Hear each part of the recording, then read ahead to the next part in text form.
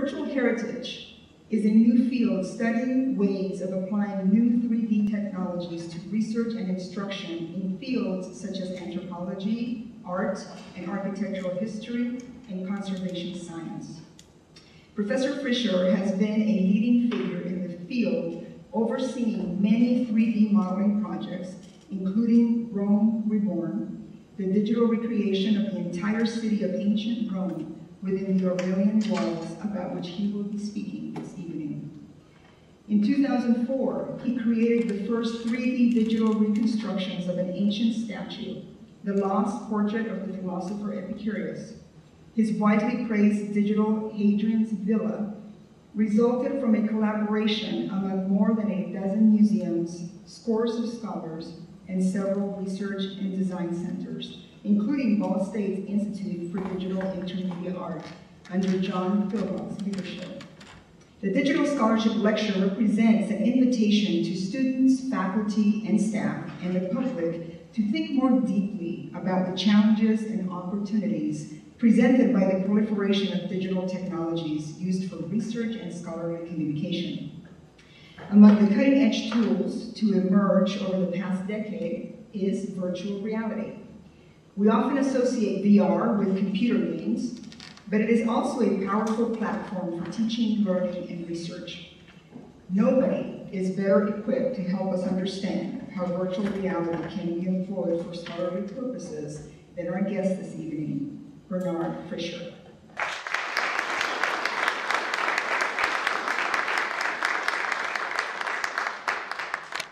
Well, the Rome Reborn project is an initiative launched back in 1996, which we thought at that time was going to be a 2-year project, by the way, to create a 3D reconstruction of ancient Rome in the year 320 AD, shortly before the capital of the empire was moved to Constantinople. This year was chosen because it represents the peak of the urban development of the ancient city. The reconstruction did not take 2 years to complete, but 22 years, and of course, as a digital creation, it's really never complete. But last summer, we declared it completed.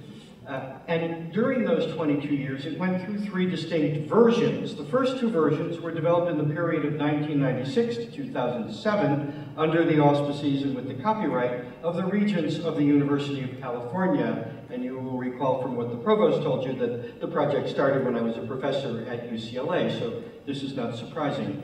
But in 2004, I moved to the University of Virginia, so further collaboration with California was not as easy as it had been. And the latest version was created from 2008 to 18 with completely new content by my company, Fisher Consulting. And this version is called Rome Reborn version 3.0. In August of last year, applications for PCs and laptops, as well as VR headsets using version 3.0 of the model was made available. Now, thanks to the availability of the interactive urban model, we can look at the city in a more holistic and dynamic way. Like all new scientific instruments, Rome Reborn allows us to make observations and to run experiments that in the case of a historical discipline such as Roman archaeology would have been impossible without true time travel. Humphrey's book is relevant for my talk today because it makes a strong case for viewing a computer simulation such as Rome Reborn as a valid epistemic enhancer. In the publication you see on the screen, which Professor Philbin, by the way, contributed to, as you see, I coined the term sympiricism for this kind of enhancer.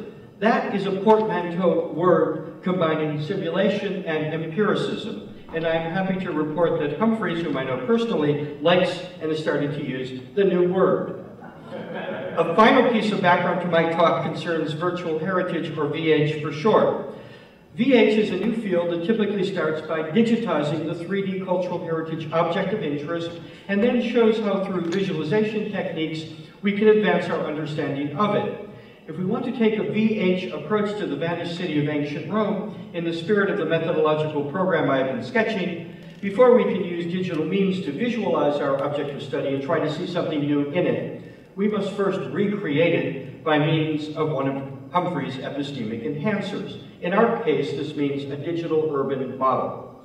With this background in mind, we can now proceed to our 3 case studies. The first deals with the nature of the alignment between the Areopagus and the Montecitorio obelisk, seen from a fixed position. The second asks why the Emperor Constantius II chose to view the Roman Forum from the Augustan rostra when he visited Rome for the first time in 357 AD. And the third shows how land use in the city as a whole was dictated more by environmental constraints than by a preconceived geometry. The altar is the single best preserved artistic monument surviving from Augustan Rome. The obelisk, which, as you see, still exists, was brought by the emperor from Heliopolis near modern Cairo to Rome during the same period in which the altar was being sculpted. Augustus's reason in investing substantial resources to transport the obelisk all the way to Rome from Egypt has long interested scholars. This question can serve as my case study today because the 2 co-authored articles my team recently published on it made heavy use of a computer simulation of this part of Augustan Rome. And as I pointed out, Professor Filwak was a co-author of the first article, which you already saw on the slide, and also of the second article. And that computer simulation was made by the IDEA Lab, by his lab here at Ball State. It turned out that once we resurveyed the monuments, did a new coring through the pavement discovered by Buchner in 1980, and poured over his unpublished documents in the German Archaeological Institute in Munich, we were able to show in this article that Buchner's visualization is a case in point of the kind of error that Humphreys, in discussing computer simulations, warned us against. So he already had the theory when he'd done the field work, and it was in the 1976 article, before he had new facts that he might have illustrated, that he made this illustration. So it's a good case in point of the dangers with simulations of any kind, whether traditional static 2D drawings like this, or dynamic 3D of the kind that we use, the danger of a priori knowledge. Buchner had the idea that the shadow went into the altar on the emperor's birthday even before he did his excavation that found a part of the monument. When he dug and found something real, it actually contradicted his original theory, so he adjusted the theory by hypothesizing, and tried to save the theory, by hypothesizing 2 phases of the monument. What he found was in the wrong place by just a relatively small amount. Only new archival research, geological coring, and a computer simulation could have shown the error of Buchner's approach and results. But the simulation did more than help us to refute Buchner's theory. Using the simulation for several years as an instrument supporting virtual observation, we were able to show that the shadow did in fact reach the interior of the altar on 48 days of the year. We wrote up our results in a second article, proposing a new post-Buchnerian interpretation of the alignment. We suggested that these sun and shadow effects were ways that the emperor and his designers evoked a sense of religious awe appropriate to the worship of the sun god. Now let me pass to my second case study, which operates at the medium scale of the city center. We know that the Emperor Constantius II visited Rome for the first time in his life in 357 AD. In a well-known passage, the historian Ammianus Marcellinus describes Constantius II's visit, which involved a lot of sightseeing. Here is a segment that is most relevant for our purposes. So then, when Constantius II entered Rome and when he had come to the rostra, he stood amazed, and on every side on which his eyes rested, he was dazzled by the crowding together of marvelous sights. So from Ammianus' account, we learn that the very first site in Rome visited by the emperor was the Roman Forum, the city center, and that in the Forum, his first stop was the rostra, the old speaker's platform. That Constantius II began his tour of the Forum up on the Augustan rostra is not, I dare say, an accident. This must have been the normal place for the local tour guides to bring out-of-towners visiting the city for the first time. The reuse of the old Augustan rostra for tourism may partially explain why it was respected through the centuries, even long after it had ceased to have its original function of giving Republican politicians who wanted to address an assembly of the people a good place to stand and be heard by their fellow citizens. Assemblies of the people ceased to be held in the reign of that very first emperor, Augustus. How a city model such as Rome Reborn can support new scholarship by making it possible to re-experience a nearly vanished space such as the Roman Forum, to move around it at normal eye level, and to notice features that, as the long record of scholarship on the Forum attests, would never occur to anyone absent this new tool of discovery. It can also bring to life the ancient historical records, as we were able to do with Ammianus' account of the detail about how Constantius started his Forum tour by mounting the rostra, a detail on which no commentator on the text of Ammianus has ever commented. Now let's turn to our third case study, where the scale is the biggest of all. This study concerns the question of land use and spatial organization in late antique Rome. Here is where a city model such as Rome Reborn really comes into its own, and by letting us fly like a bird all over the city, it gets our brain's visualization cognition circuits firing in new, and I hope you will agree, fruitful ways.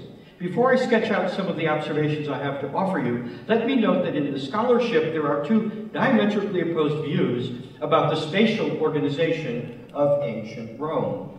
The commonplace view is that Rome grew haphazardly like Topsy, and unlike its hundreds of colonies around the empire, cities like London and Paris, and you name it, there are hundreds of them, it did not have a geometric plan, and certainly not two main streets, east, west, and north, south, crossing in the middle at the main town square.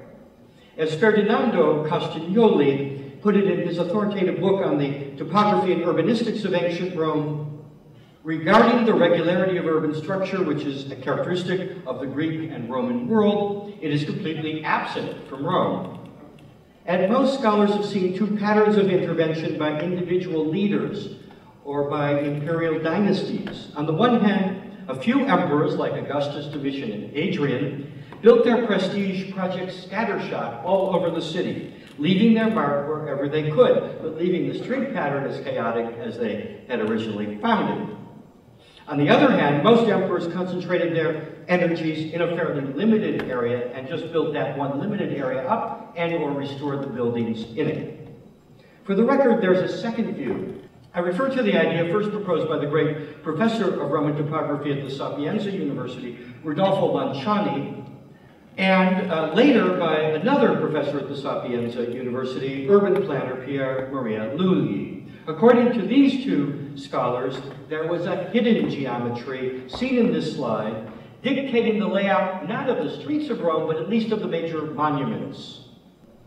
Once we have the city model and can fly around overhead as much as we like and go wherever we like, we start to see not a hidden geometry and certainly not an orthogonal layout that everybody else has missed. Instead, we see something else, the need to shift the terms of order from geometric to organic form. The lack of geometry is actually not at all surprising, since urban planners today tell us that a grid plan is typically found for one of two reasons, or possibly for both of two reasons. First, to ensure the equitable distribution of land when a city is newly founded or part of a city is newly laid out. Secondly, to help facilitate the flow of traffic. Neither reason applies to imperial Rome. So instead of looking for some principle of geometric organization, we can attend to what our visualization is really suggesting, I think, that the Roman use of space conformed in a very organic way to the realities of topography, economy, and environment. As I explored the city model, what started to emerge as the ordering principle was a clustering by topographical categories such as hilltop, hillside, valley floor, and riverbank, and a related clustering by building type such as public bath, recreational facility, temple, private house, and tenement.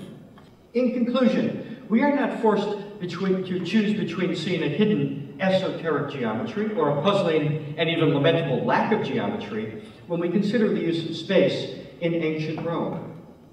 Be that as it may, I hope that you will at the very least agree that my views, however correct or mistaken that you may consider them, would never have arisen had I not been able to fly many times over the ancient city and try to grasp the significance of what I was seeing. Rudolf Arnheim would not have been at all surprised that my new visual sensations have resulted in some new thoughts. And in the end, that is my main point in this talk. The 3D urban models, such as Rome Reborn, can open up new vistas in the empirical, or better, sympirical study of ancient cityscapes. I hope my case studies have also shown that, as a visualization, Rome Reborn is not only a new tool that teachers, I hope, will find helpful, and some already are in a number of schools and universities, but also one that scholars will be able to deploy in several of the useful ways Colin Ware showed are common to many scientific visualizations, including those produced by the new field of virtual heritage.